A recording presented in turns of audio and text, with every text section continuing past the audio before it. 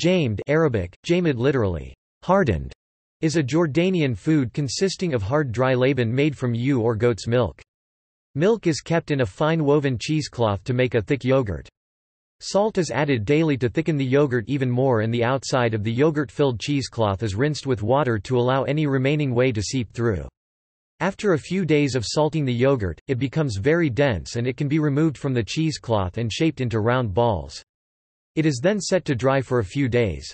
If it is dried in the sun, it becomes yellow; if it is dried in the shade, it remains white.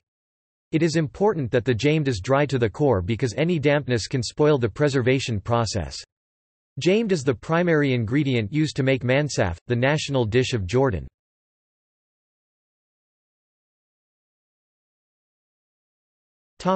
Origin.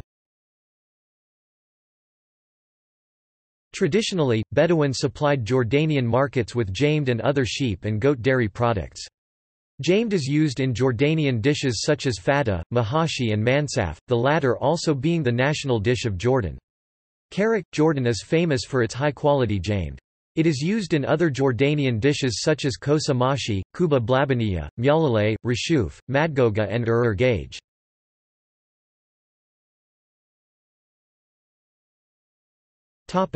Production. The old-style traditional way used to be done at end of spring and early summer time, when the production of sheep milk is over the needs of farmers. The first step was shaking the yogurt, which originally made from sheep milk, in a leather bag made from sheep or goat leather to separate butter.